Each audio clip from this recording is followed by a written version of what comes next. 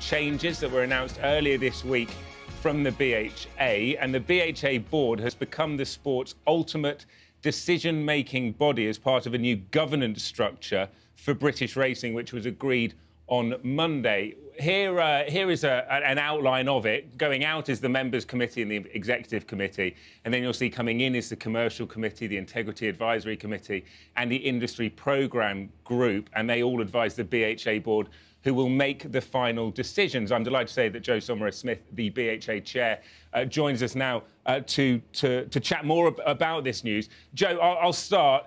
There will be lots of racing fans, I'm sure, watching the opening show this morning that will want to know how this is going to benefit British racing. What is your answer to that? Well, crucially, the new structure removes the power of veto that either the racecourses or the thoroughbred group, the participants, had before. And essentially that means that any of the difficult decisions that, frankly, the sport has avoided for the last decade can come up to the BHA board, and we can make a decision for the long-term interests of the sport. There's a few things to pick up there. So hypothetically speaking, you want to cut fixtures, racecourse groups don't. This removes any possibility of future stalemates or, as you say there, any organisation sort of vetoing your decisions.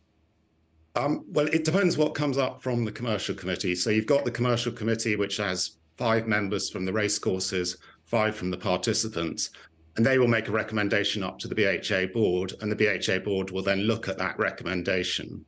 But obviously, if it came with a 5-5 split, then the BHA board can make a decision about that, and we have to look at whether that is in the best long-term interests of the sport.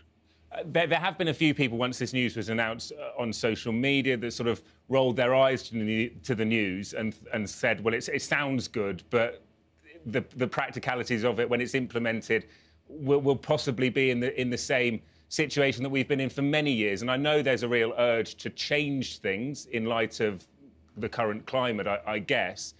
Are you confident that the necessary changes can be implemented with this in place now?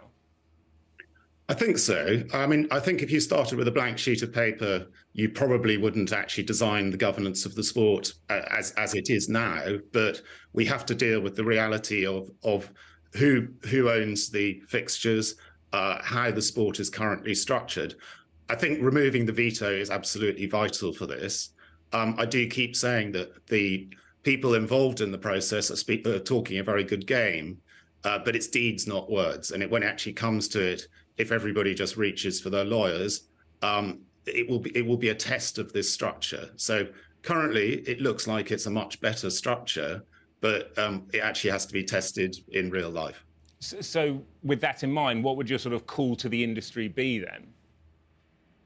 Well, I mean, we have had that discussion with all the people involved in the decision-making of the sport, and we've put together a structure that we think will allow us to make good decisions. But I think, my call to everybody is that we all need to work together. We all recognise the challenges facing the sport. And the reason we put this in is to allow us to make decisions that will actually put the sport in a much better place over the next decade or 2 decades. Joe, appreciate your time with us on the opening show this morning. Thank you very much. Thanks, Ollie.